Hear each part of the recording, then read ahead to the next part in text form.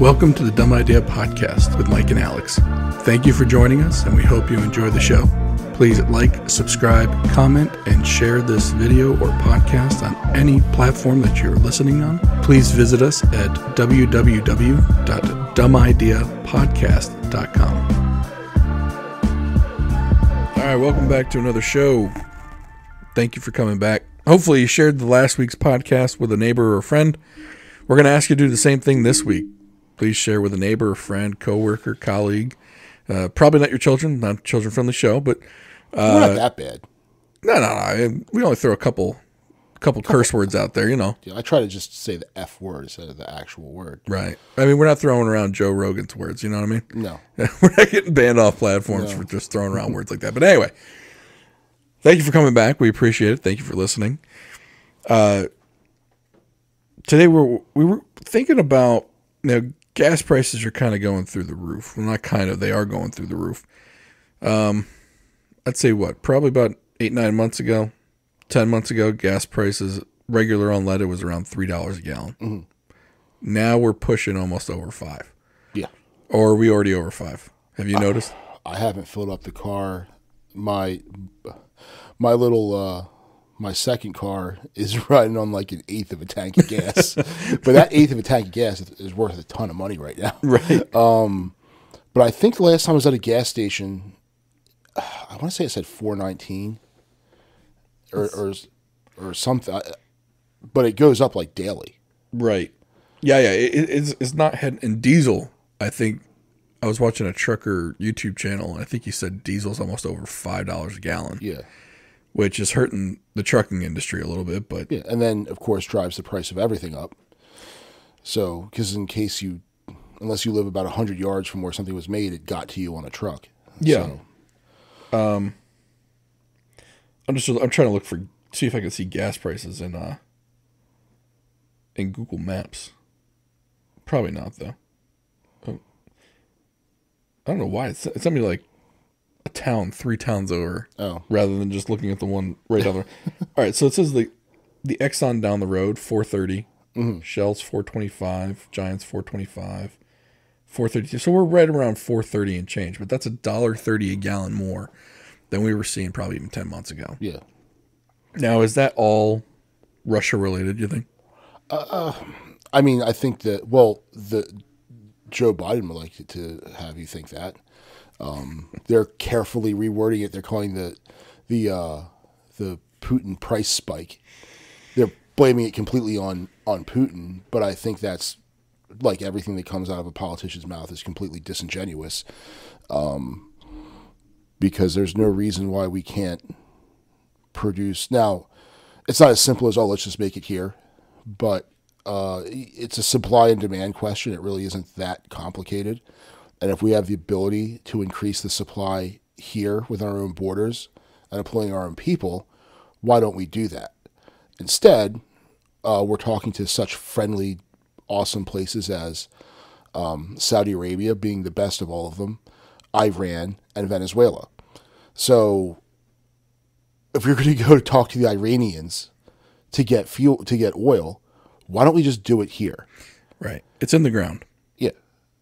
We have pumps in place. Suck it out of the ground. Like, let's get it moving. Yeah. The cynic in me wants to think that there's a whole bunch, because I know like my Exxon Mobil stock went up a lot. Right. So there are probably people like, let's keep this thing riding. But it brings us into the broader question versus the ideology, and the whole green energy thing, which I fully support green energy. I have no problem with green energy. But like everything else around here, it becomes a left-right issue and is divisive, right? And is turned into a zero-sum game. The problem, everything is so nuanced, and there are so many factors that play into it. But we just simplify everything because we have a bunch of dummies that live here. That, if you're for fossil fuel, you're against green energy. No, like I'd love to have solar panels on my house, and not the solar panels where someone leases it, but actual solar panels where I just run off solar and have power coming into my house for a cloudy day. I'd love to have that. Right. But I also want cheap fuel. Right. And the fact that if we're just going to continue down this path of chasing this fantasy of, oh, we're green now. No, we're not. The technology's not there yet. Yeah. I mean, when your choices of an electric vehicle are an $80,000 Tesla or a $30,000 to $40,000 Nissan Leaf, which sucks. Yeah. It's like green energy or green alternatives are not ready for prime time. No. And then you've got the whole debate of whether that electric vehicle is more green than a combustion engine after all is said and done. Yeah. After you've mined the lithium, after you've had to replace the battery, you know, where does the energy come from? What power plant is producing that energy? Yeah. Is that plant green? And then we also talk about, well, what is green energy? Yeah. Because when you're talking about all options on the table, one of the options that never seems to be on the table is nuclear energy. Never.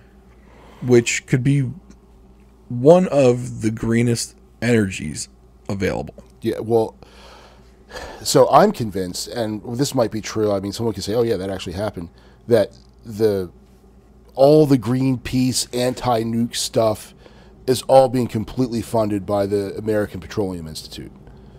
Could be. And the coal industry. Like, because that's their competition. You know, like, let's vilify this thing. And they got all these hippies on board with it.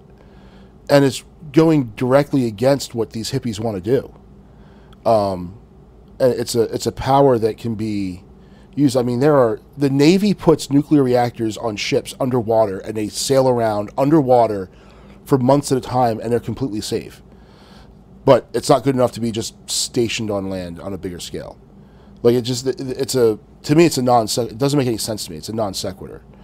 So, and then they point to Chernobyl and 3 Mile Island. Chernobyl was bad. 3 Mile Island, everything worked exactly as it was supposed to. There wasn't a single fatality from 3 Mile Island. Yeah, I mean, so while you were talking about that, the United States alone has 93 nuclear power plants. And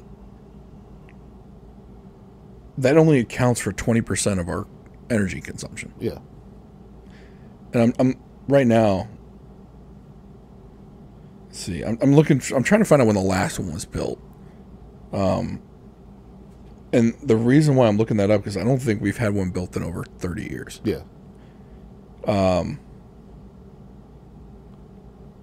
But as I'm trying to scroll through and trying to find it. It says most reactors began construction by 1974, and it said following the 3 Mile Island accident in 1979 and the changing economics, many of the planned projects were scrapped. So it looks like the last ones we built were in the 70s. Yeah. The 70s. But at some point, these plants are going to be decommissioned. They can't last forever. Yeah. I mean, that's rough. There's one close to us, Calvert Cliffs. Yeah. Down south, right? Yeah. Yeah. And that, I'm not sure when that plant was built, but I live within 30 miles of a nuclear, we live within 30 miles of a nuclear power plant. I don't feel unsafe being.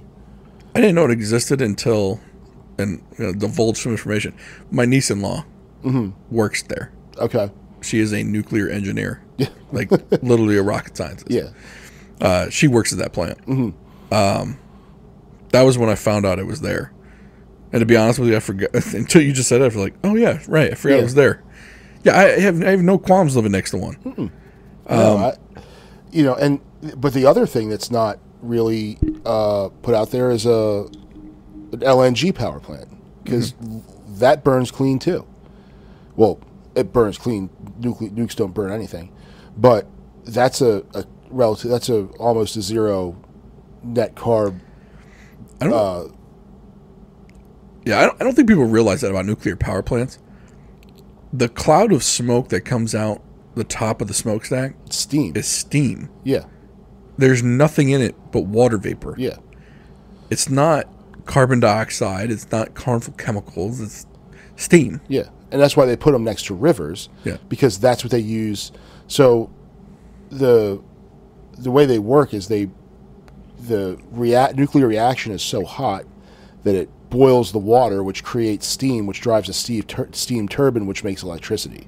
That's how most electricity is done. It's basically just burning some water to produce steam that turns a turbine. Yeah. It doesn't matter the burning. Yeah, it doesn't matter what you're burning. That's how it works. Yeah.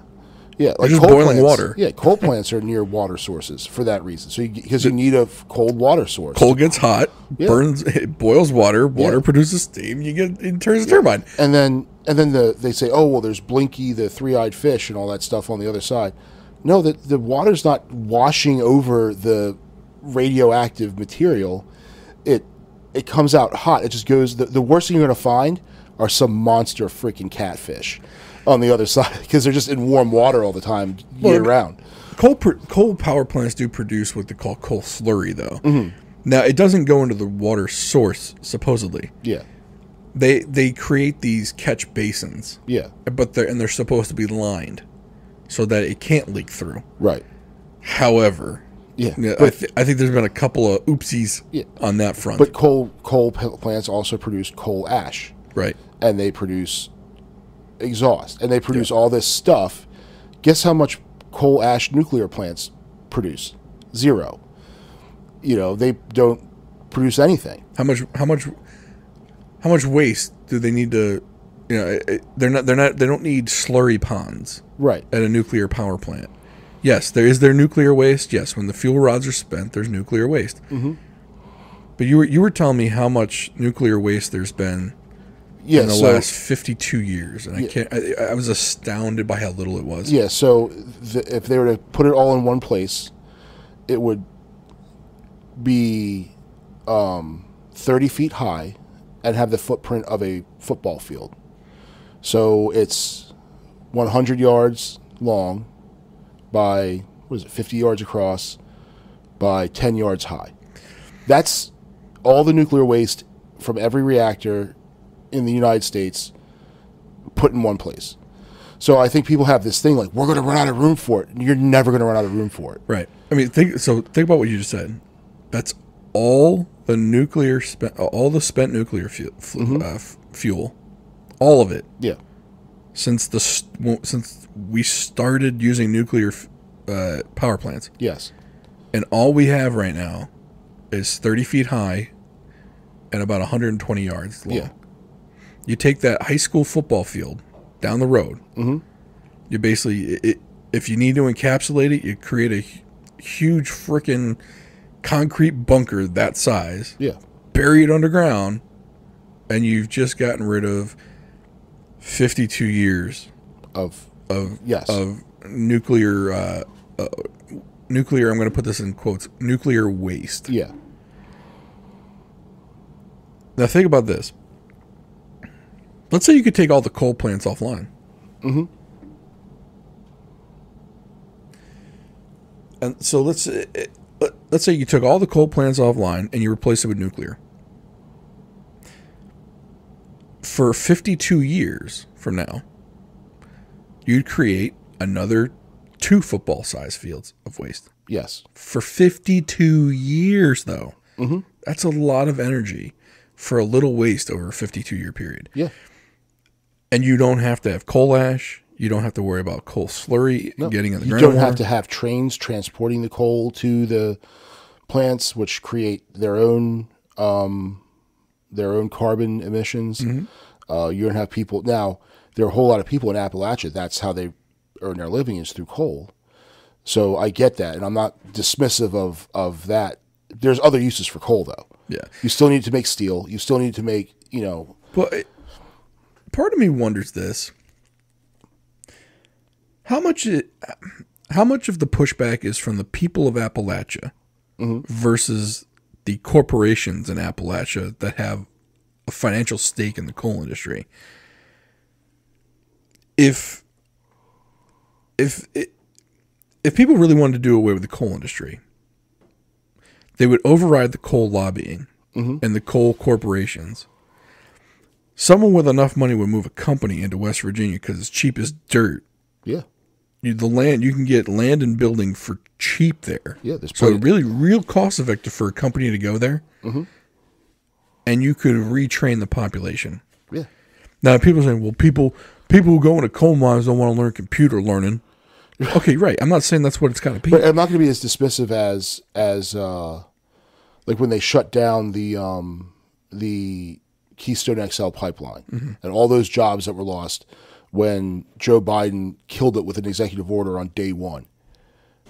I'm not going to be as dismissive and as callous and as detached as like, oh, well, they can get other jobs. Teach them how to code. Come on, shut up. That's crap. There's other blue collar work. Yeah, that could be put into that situation. For example, one of the reasons why like Toyota and Nissan went to Tennessee, I mean, they put new car plants down there 10, 20 years ago because land was cheap and the tax incentives were plentiful. Yeah, and there was a workforce. And guess what? West Virginia could do the same thing. Absolutely. Not only that, what about Amazon? What about you don't think those people would take decent money, $18-20 an hour to go work in a warehouse? Yeah. Better than working in the mine. Especially if you threw some benefits their way a little bit. Yeah. I mean, look, all I'm saying is there's other blue collar work that can move into the area on the cheap. And I think if the people there knew that was an alternative, like if there was again, when you're dealing with government and all this other stuff, it's going to be extremely inefficient. But if you got some people together and coordinated a response to it, like, okay, we're going to shut down this coal plant tomorrow. Or we're going to shut down that coal plant in 3 years, but we're going to put an Amazon warehouse over here and we're going to employ all of you. Yeah. I don't think the people there would give two rats' asses about that. No. It's not like they love working or living near. They don't love working in the coal mine, and they don't love living near a coal power plant. Yeah. And if you took, like Joe Biden in his State of the Union speech, I guess that was 3 weeks ago, whatever that was, talked about how in Ohio they're going to build chips and this huge campus of chip manufacturing and changing the Rust Belt to the chip belt or whatever nonsense he said. But okay, build chips in West. A lot of this stuff that we build overseas, bring it back and build it in these areas. It satisfies a bunch of different needs that I think have come about since, with the supply chain crisis and all this stuff. We've just outsourced everything. Yeah. And our whole education system is designed to teach people how to work in factories. Well, the factories aren't there anymore. So we graduate these people from high school. Now they have to go into get mountains of debt so they can learn how to do something else and then get more so they get a master's degree in underwater basket weaving. But if you teach bring some of these industries back and build this stuff here, use those areas of West Virginia or wherever the coal mines were. So I think that's where most of the labor is, in the mines, not necessarily the plant, the power plant itself, but I think it's in the coal mine is where the actual people are working. Put other industry there. And you satisfy a whole bunch of different desires. You get people employed. You have cleaner energy. But nukes have been vilified for so long that, here we are. A beautiful technology that no one wants to use because they're afraid of it over hype. Well, if I lived in West Virginia, we live close to West Virginia, I'd be real pissed at the people that were in charge of the state government.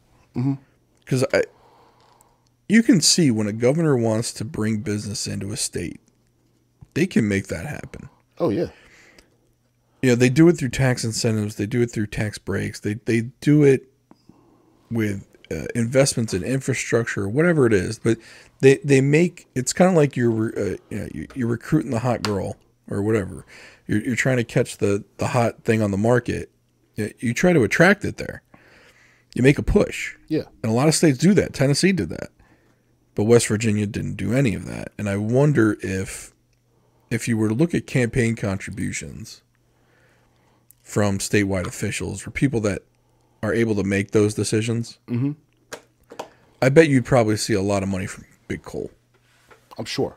And that probably stopped a lot of competition for the labor force coming in. I mean, for example, what about one thing I always wondered was, a lot of wind turbines have been put up in this country, quite pretty quietly. I mean, but you see them in a lot of states, and some places you see a lot of them. Yeah, I recently drove out to Wisp, and on your way out to Wisp, like you see them on top of the mountains. Yeah, and I think they're cool. Now, can they supply all the power needs of the country? No, but if it helps, right, and it keeps us from having to get oil from Iran. But see, I wasn't even going there with it. What I was saying is we import the propellers and some parts of that wind turbine or the wind generating system.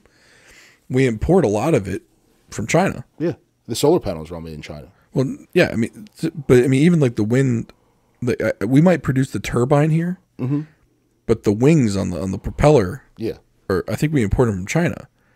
Why can't we make that here? Yeah. Why couldn't they make that in West Virginia? West Virginia's got a pretty robust rail network. Yeah. Because of coal. So it's set up perfectly for manufacturing because the transportation infrastructure there is already set up for freight.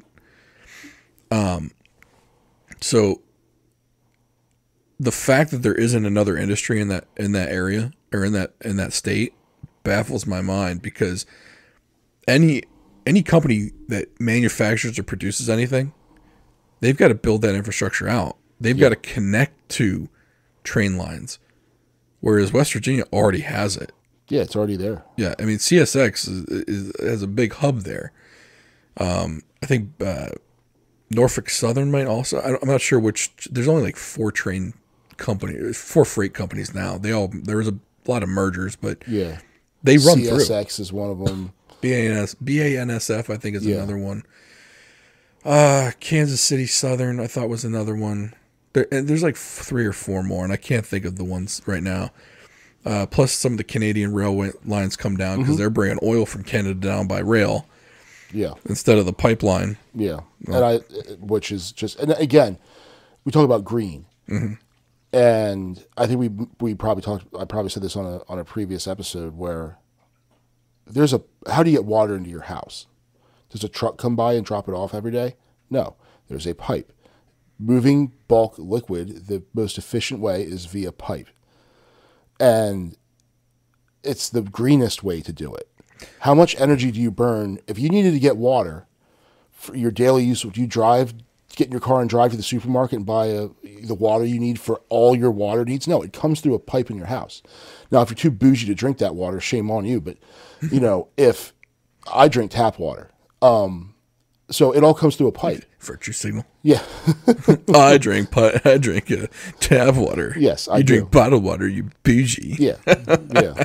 So I actually have a friend who swears that Voss water is superior. And I'm like, yeah, you're just getting sold a bill of goods, but keep on at it, dude. He gives his dog bottled water. No, you got it. My dog drinks out of the toilet. So Ed licks his own butt. Right. So I'm not opening a bottle of water for that guy. Your buddy's hiring a dog to lick his dog's butt. Right. He's got a dog. That's a dog for hire. But yeah, but we shut that pipeline down. Yeah. And essentially what was just, what was the objective behind doing that? Well, it made no sense. If you ever look at a map of the pipelines, oil pipelines, natural gas pipelines that run through this country, adding that one pipeline would have been a minor addition. Yeah. Like, it was an important one, but it's kind of like, we don't want a new interstate highway. Yeah. Well, there's already 40 of them. Right. So one more isn't really doing the damage you think it's doing. But yeah, let's make this let's plant our flag on this one. Yeah. But yeah, it shocks me though, because we were talking about coal, but we started with nuclear energy, and the fact that nuclear energy isn't considered green baffles my mind. Yeah. I don't understand that. Like, there's the little to no waste. Well, I'm not going to say it. The little waste that comes out of it. Yes. Is it dangerous to bury it and basically put it in a mausoleum somewhere?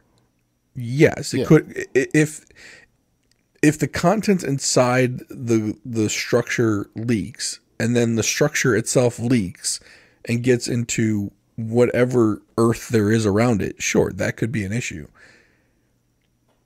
I'm pretty sure that would be a very, very rare occurrence if it ever happened at all. Yeah. I mean, think about what has to go wrong. Mm-hmm.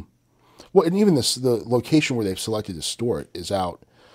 What's the name of the? It's like Yucca Mountain in Nevada. It's on a freaking mountain. Yeah, and they selected it because it has like no seismic activity. It's remote. It's not near anything. The mountain itself is very set. Like it's not going to collapse. It's very like that's why they chose that location. So when they chose it, like there's plenty of space in there. They'll have cold fusion figured out before this thing fills up. But it's just unnecessary fear that came from what I think is just a very cleverly and deviously constructed marketing campaign to slander the technology. Yeah, well, and I think in the people of our age's mind, Chernobyl is what kind of sticks with everybody. Yeah. And it was funny because HBO did a mini series on Chernobyl called Chernobyl. Mm-hmm. It was really interesting, and a lot of the issues that, a lot of the aftermath that occurred from it, and even the problem itself, never needed to happen. Mm-hmm. Essentially, it was like I think if I remember right, there was a test that kind of went wrong. Someone wasn't watching what they should have watched, so it was operator error that started the whole meltdown reaction to begin with. So it was actually it was labeled as this horrific event, but it was a preventable one. Mm-hmm. But it basically took out the entire nuclear industry. Yeah, which sucks because, like you said, we're talking about, we have a clean source of energy. Yeah. And we're afraid to use it. If you're that committed to being green, then you need to be all in on being green. Not, well, I'm green for this stuff. Right. And I want to have my Prius or my Tesla and drive around in that, and so that I can show how green I am. But I'm not committed as far as, I don't care that a coal plant's what's charging that Tesla. Yeah. It's not just what's charging it. So yeah, you got the coal power plant charging it, and everyone says, "Well, the amount of coal, the amount of coal needed to power my car for 10 years is less than the carbon footprint of your car over 10 years or whatever." All right, I get that, and that might be true, but you're also not taking into consideration the mining of the lithium that went into the battery. Yeah. Or when you have to change the battery, now you've got two batteries and the lithium that went into both of them. Mm-hmm. Now, there might be new battery technology on the horizon, but it's not there yet. Yeah. And we're still using lithium. Lithium is not, one, it's not cheap. Two, you got to mine it out of the ground just like coal. Yeah. I hear the mining process of it is like they use leaching and all kinds of, it's really bad for the entire surrounding area. Especially where uses a lot of water. Right, especially where it's all being done, which is in China, which I'm sure they're not making sure they have the right barriers for runoff and all that stuff. They're just like go wherever. Yeah, I want to say also, I thought Australia had some lithium mines too. Mm-hmm. The U.S. actually has a lithium mine, and we actually have a lot of lithium deposits in this country. Unfortunately, they're not near. It's one thing to mine it; it's another thing to get it to where it needs to go to make it into something that's manufacturable. Yeah, I think I want to say there's a huge lithium deposit in Nevada somewhere or Utah, but they'd have to truck it down to Texas to go through the manufacturing process. And apparently there's no infrastructure at all between the two. So they have to it'd be a huge undertaking just to get it ready, just so you could get it out. Build a lithium pipeline. You're right. I'm sure all the greenies would be, oh, it's a lithium pipeline. It must be great. I mean, because don't forget, we don't just use lithium in the cars. Yeah. I mean, every single thing you've got with a battery, your laptop, your phone, if you have a Tesla, your car. Yeah. any type of battery uses lithium, unless it's an alkaline, but those are slowly phasing out. Yeah, that's like your double A's and yeah. But even some double A's, triple A's, some of them are lithium ion. Mm-hmm. You know, and, I mean, so it's like, how green is your green solution, especially when your Tesla costs $80,000 versus I can get a Nissan Altima for 23. Yeah. Yet you're telling me this car that costs four times as much is more green? Mm-hmm. I don't know. Now, and the thing is, like, I'm not an anti-electric car. Neither am I. I think electric cars are cool because they're fastest. They're as AF, as the kids would say. Yeah. Like the Tesla Plaid. I mean, it's the zero to it's, and the difference is, like, they develop max power instantaneously. They don't have to. Shout out to Elon Musk though for calling it Plaid. Oh, absolutely. A reference to Spaceballs. Yeah. Okay. I just want to throw that out there. You know, the Porsche Taycan, like, they're cool and they're fast and I love it. I don't love it because it's green. Like, I love it because if I got one of those, I'd be doing the upgrades and like just stomping on the gas everywhere. I'd get like 8 miles to a charge. Right. But you would have gotten to church in 3 seconds. I know. Yeah. You know, smoking tires, but I wouldn't be smoking tires because they develop the traction so good on them. Right. But yeah, but I hear they're terrible in the snow. I can see that with that much torque. Yeah. Yeah, I can see that. Yeah, they're awful in the snow. Yeah. It's like when I had my old Camaro, like, I'd start in third. Yeah. That thing I would just crawl out of stuff. It was great. But so I'm not anti-electric car. I'm not anti-green energy or renewables. But I don't understand why it has to be, if you're in that green camp, why you're completely anti even clean fossil fuels. You know, LNG burns clean. Why are you anti that? It doesn't make sense, especially when all this green stuff you want to do, it's pie in the sky stuff. It doesn't exist. It's not on a wide enough scale yet to do anything. It's like they're early adapters, but they're driving policy for everyone else based upon this ideal. And it's you know, I think right now with the prices we're seeing because we can be the energy dominant. We're not. We've just chosen not to be. Yeah, it is an odd situation that we like you said, we have the ability to do this and we don't. Yeah. And now we're in a situation, it's always funny. Like, we decided to start, whichever administration it is, they decided they don't want to pump as much. No more drill, baby, drill. All right. And then all of a sudden we get hit with a situation where we need the oil and we don't have it. Yeah. Although technically we do have some in reserves that we could use for this type of situation, but they're really reluctant to let it go. Mm-hmm. But rather than pump out more barrels of oil to keep our costs low and maybe export, and we do export the excess, they decided to cut the supply here and import from other people. Yeah. Now, part of it is you kind of, because you're importing it from these countries, you can exert some financial pressure on them for other purposes. But, yeah, what if you can't? What if the person is in FU mode? Yeah. And you can't control the price. Because, don't forget, oil is a commodity. It's traded on the open market. Mm-hmm. So the price is what the market bears. And if you have speculators that are buying more now, driving up the price, in anticipation that the price is going to be higher later on,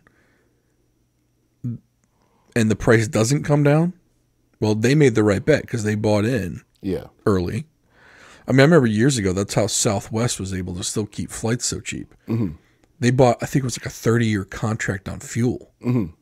It's like, I don't know who the dummy was that on the other side of that negotiated contract, but apparently they paid up a certain percentage of the time, and someone took money now versus money later. Mm-hmm. But they were able to keep that fuel cost low which actually helped Southwest survive. Yeah.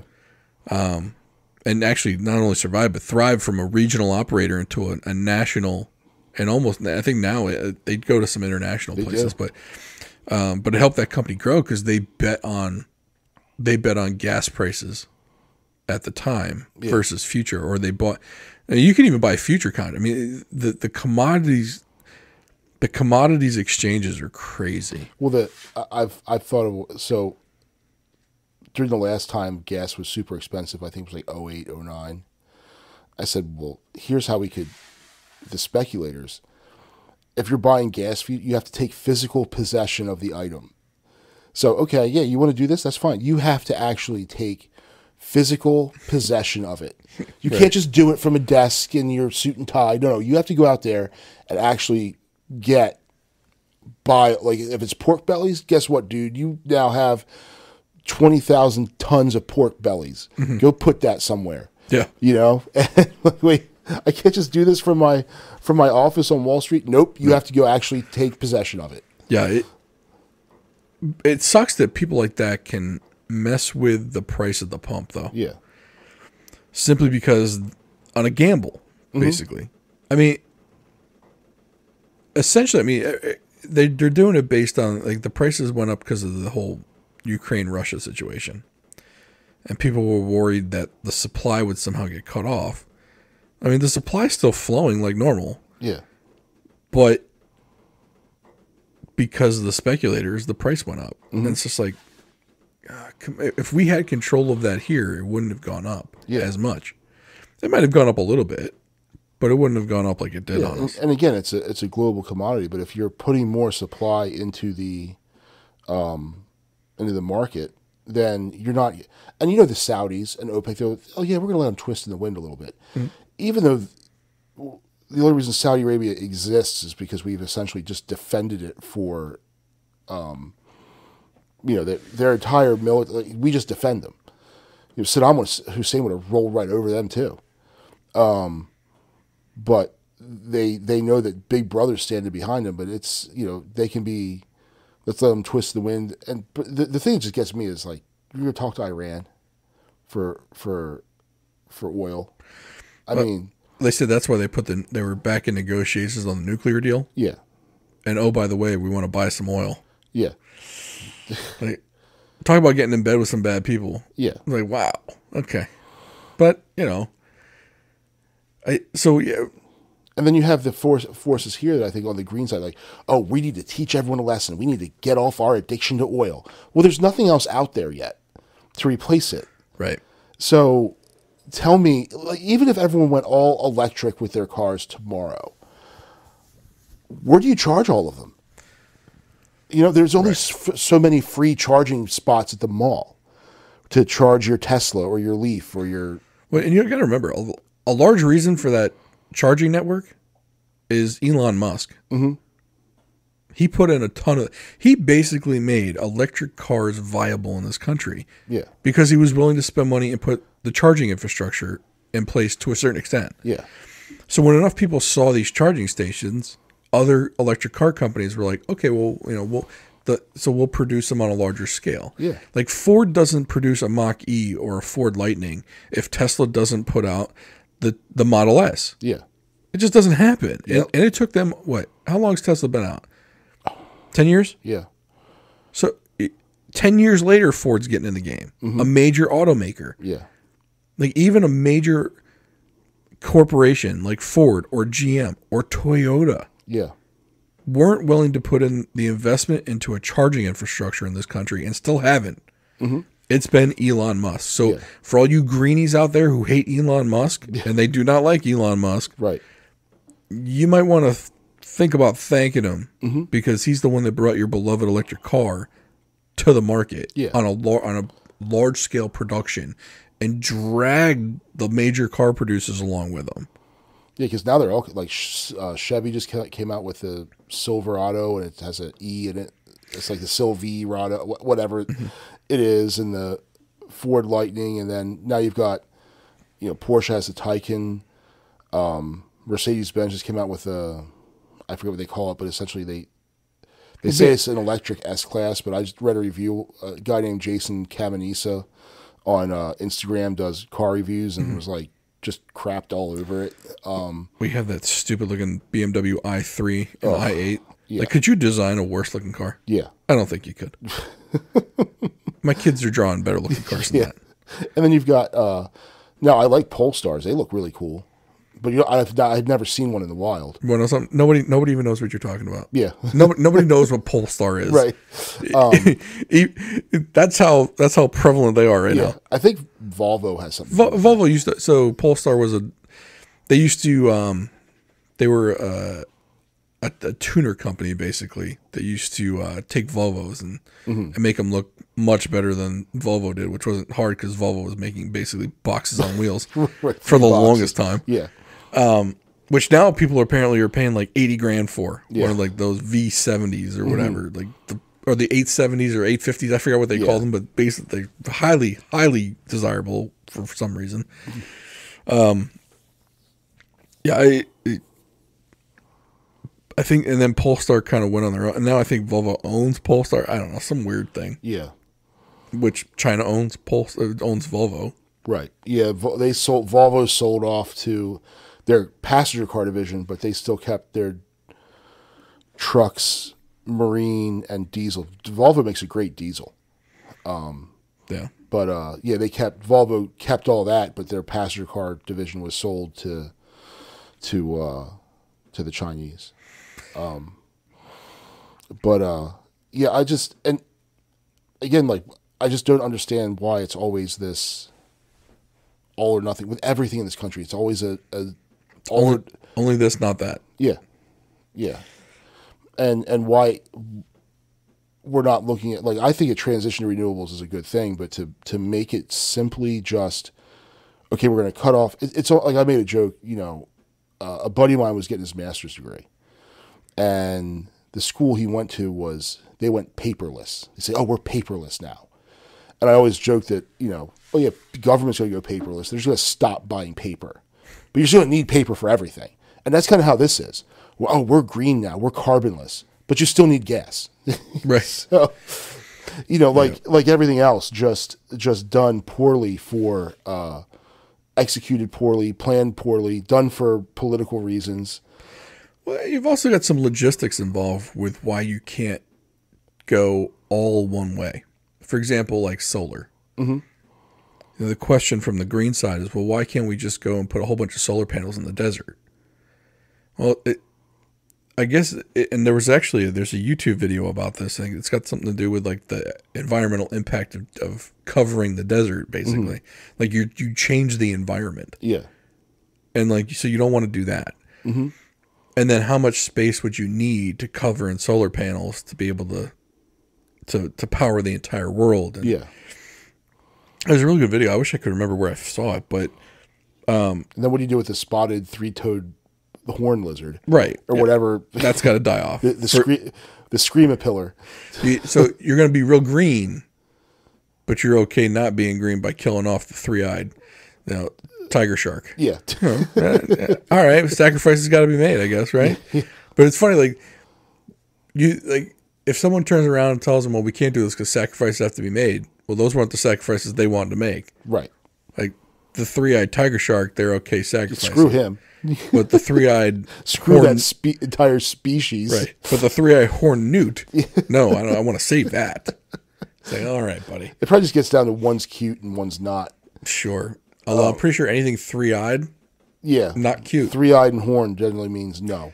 I'm sure I would have stopped at just the three eyes, not being cute. That would have been a little creepy. But there are some things solar wise, like hasn't Elon Musk developed essentially it's like a solar shingle?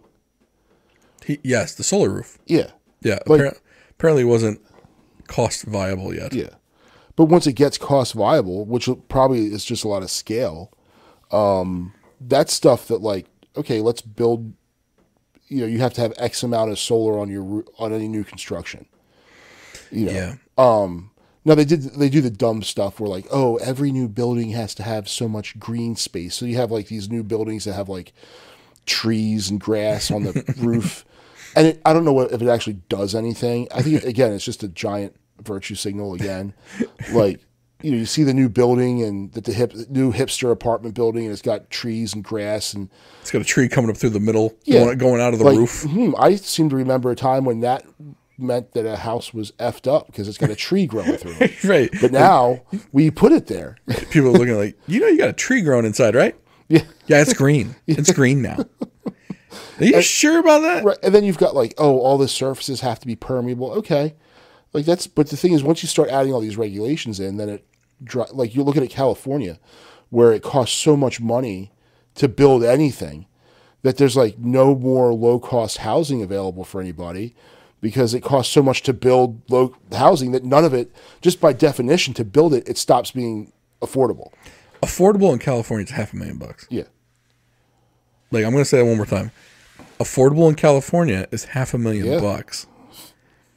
Like, that number is crazy to me. Oh yeah. Yeah, it's nuts. A friend of mine at work, his brother-in-law works for, I want to say Google, one of the Silicon Valley tech companies out there, and makes a lot of money and does well.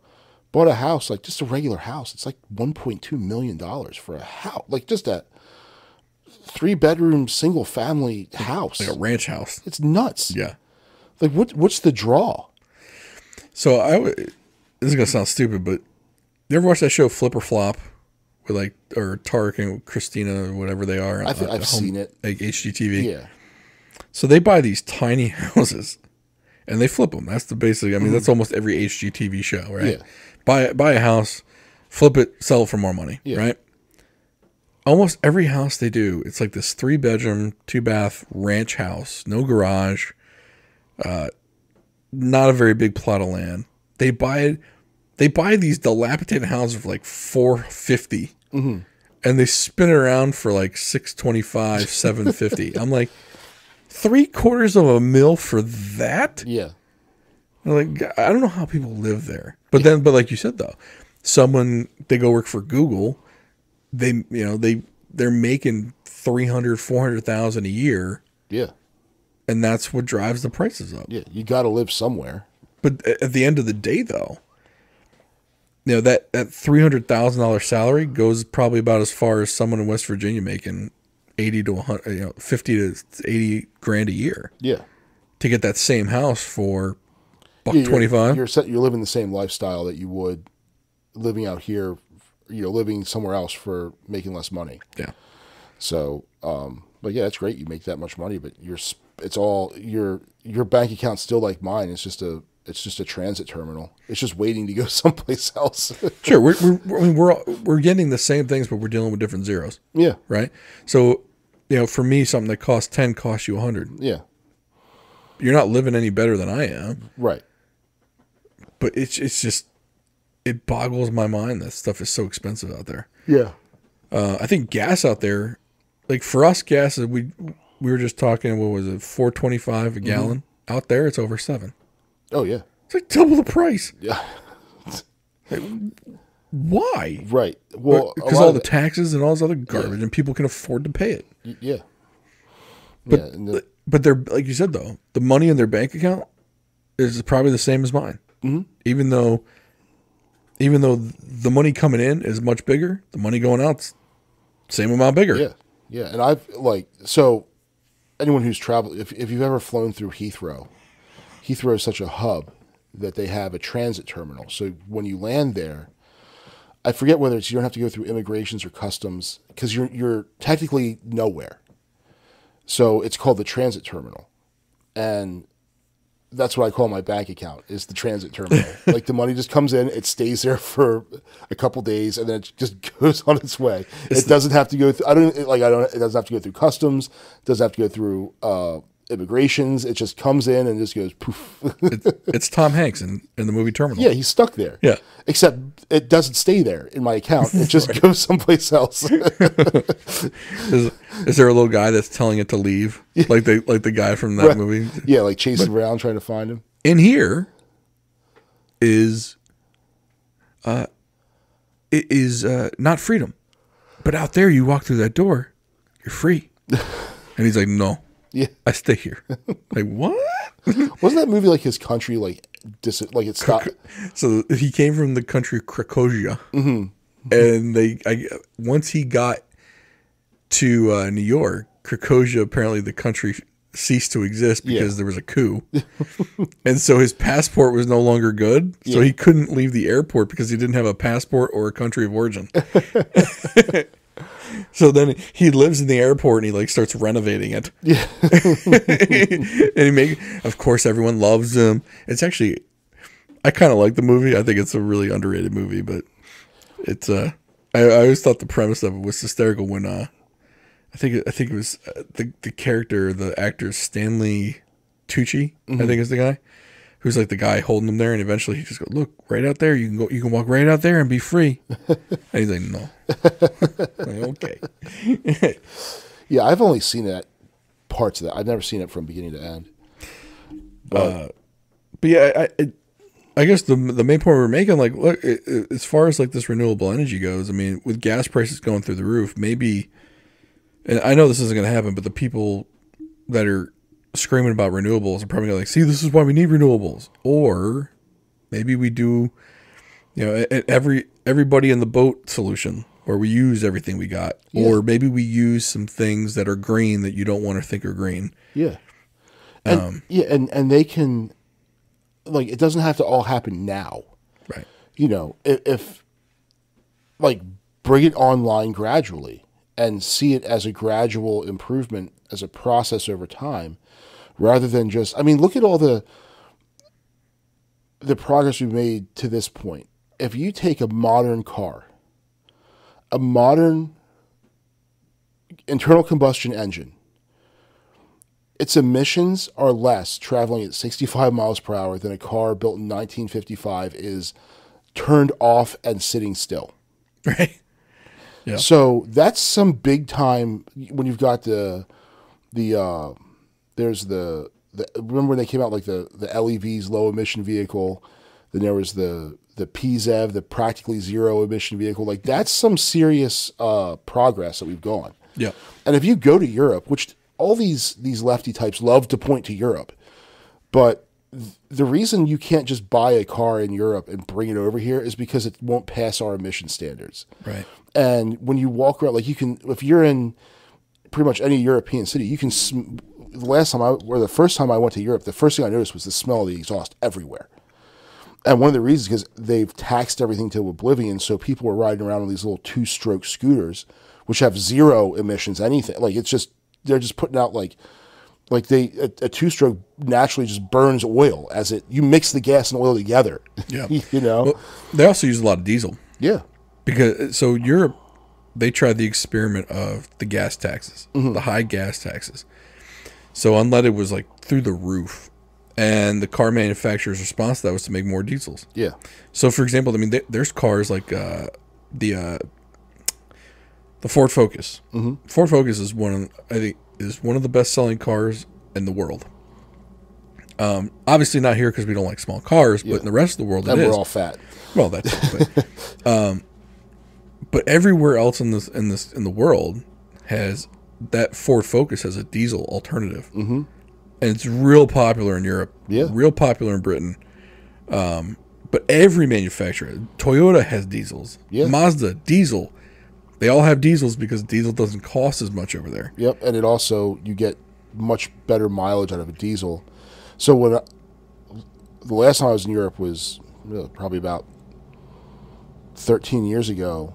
There was the car I was there with my mom and dad, and the car we rented to go visit Normandy was a Mercedes-Benz C230 diesel wagon, and that thing just sipped fuel. I mean, it was crazy. And then when we pull off the road to like a rest stop to fill it up, and then you look at the other line of cars, like it's almost reversed. Like the diesel pumps got trucks and nothing else. There it was like the gas pumps had it was mostly diesel pumps. Yeah.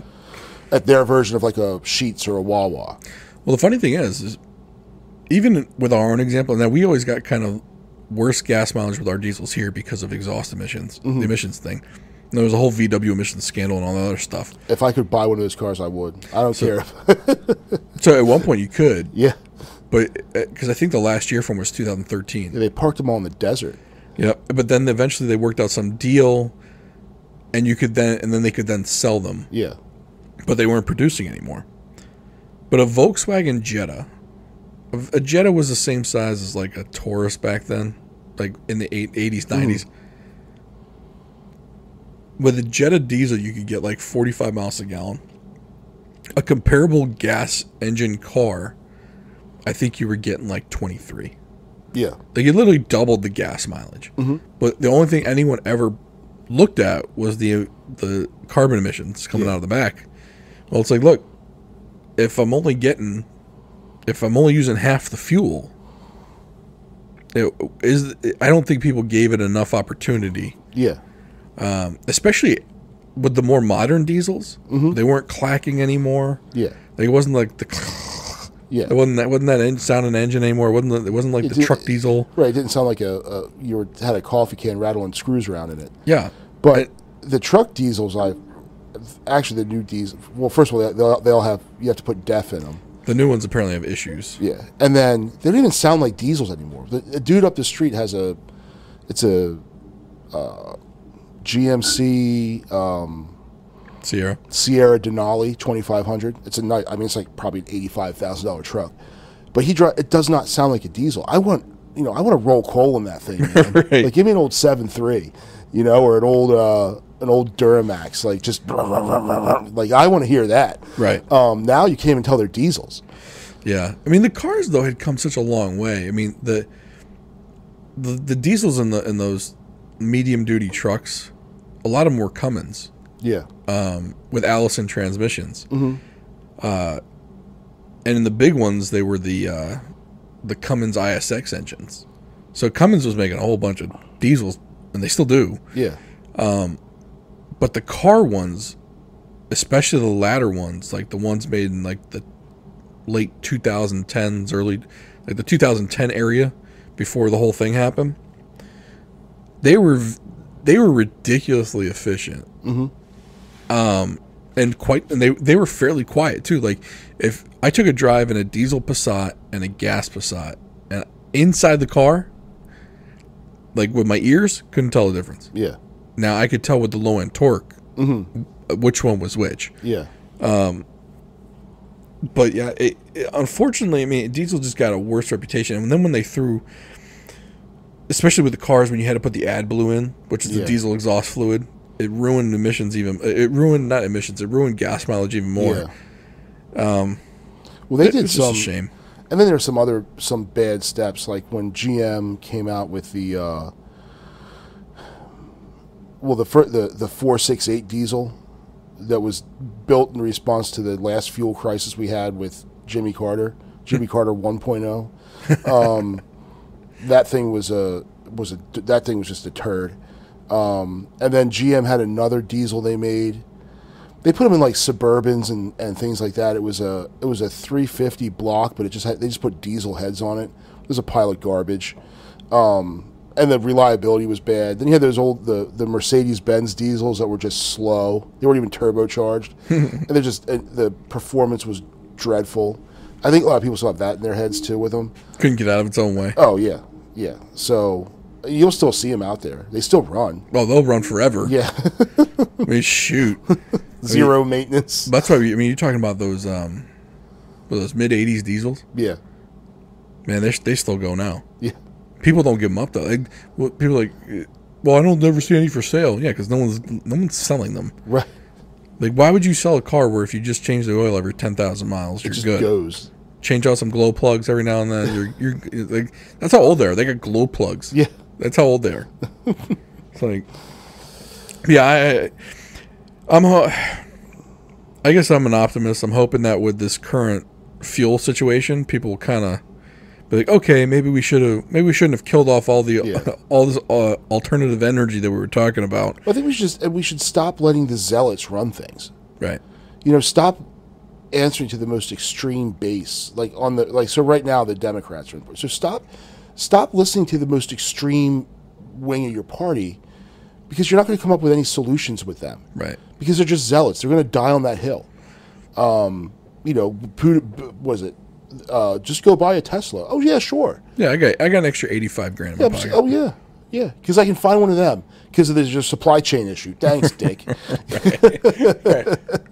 Well, I think it's fun. Like, there's a lot of out of touchness going on. It's like George Takei saying, "Oh, well, everyone should be okay with paying more at the pump, for the cause." Yeah, like, dude, what cause? You think people are like they just got extra couple thousand hanging around? Yeah, George, who's worth $14 million, right? Or you have that non-funny idiot on the he replaced Letterman. What's his name? Stephen Colbert. That guy. Jeez. Yeah, like talk about out of touch. Yeah, like I'll gladly pay $15 and I drive a Tesla. F you, dude. Like, look, I wish their ratings would. And then you hear the barking seals in the audience. Oh yeah, hey, yeah. Meanwhile, every single one of those people in there, if they had to pay $15 a gallon, yeah, they wouldn't leave their house. Right. You want to shut down the economy? You shut down the mobility of the people. Yeah. Yeah. But seriously, that's how you do it. Mm-hmm. And that's why I can't stand the talking heads. You got the late night host making millions annual salary. The news host making millions of salary. The guests on these shows making millions in salary. None of these people work a 9 to 5. No. None of these people make less than $500,000 a year. Yeah. No one just puts $72 into the tank of their Subaru Outback. Right. and hope it lasts two full weeks because you know what? Maybe they don't have $72. Yeah. Like, I mean, I'm lucky. Like, one of my cars is like an 11-gallon fuel tank. Mm-hmm. Okay, well, even at $5 a gallon, I got to pay $55 to fill that car up. Yeah. I mean, if that gets me a week, I mean, you're talking $220 a month to fill up one car. Mm-hmm. And most families in this country have at least two. Yeah. So you're talking now, I'm looking at over $440 a month just for gas. Yeah. Never mind insurance. Yeah. Maintenance on the car. Yeah. And never mind the fact now the car costs 20% more than it did last year. Right. And the 8% inflation. Yeah. On everything. And look, I'm not saying it's one guy's fault. But I'm saying, hey, look, you got the power to mitigate this. You have the magic pen. Yeah. I'm not saying it's the pipeline, but look, release some oil in the oil reserves and tell these fossil fuel companies to pump some stuff while we're working on this other alternatives. Yeah. Because not everyone's going out and buying an electric car. Right. Because not everyone can afford one. Right. Yeah, I can't afford one, and the range still isn't high enough for what I'd want it. Right. I can't afford one. Yeah. What is a Model 3? $63,000? Yeah. For a Tesla Model 3? Yeah, a Mach-E, $60,000, $80,000? Mm-hmm. I mean, what am I going to get? A Nissan Leaf that I can barely fit in? Yeah. And that's $45,000. Yeah. That's the cheapest electric car. Mm-hmm. Unless you're talking like Smart 4.2, go screw yourself. Right. I'm not getting into that freaking... And that's still a gasser. Accident machine. So. A bicycle would win in an accident versus that thing. A pedestrian, a big dude. Don't hit a big dude. You know what the funny part is? Like I saw a Smart 4.2 and I was crossing the street. I had no qualms about just walking in the street. Like I saw it coming. I was like, he'll stop. Yeah. Because if he doesn't, I'm going to do more damage to his. The first car. one I ever saw those was in Europe, and then the other one was the Mercedes-Benz A-Class. Oh God! Which was like this little kind of just like that thing, and I don't see too many smart cars around though.